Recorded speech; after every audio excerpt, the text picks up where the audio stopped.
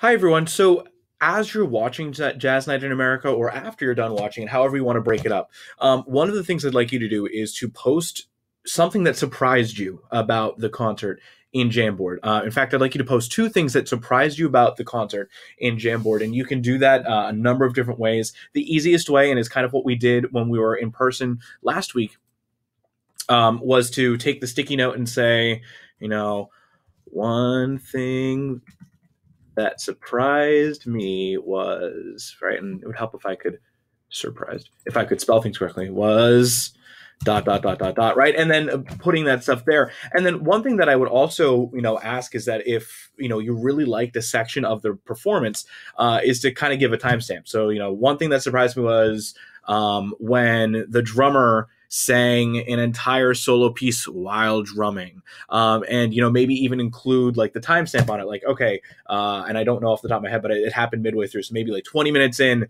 this is what happened, so that as people are going through and they're reading your sticky notes, and I'm reading your sticky notes, I can know what you're referencing.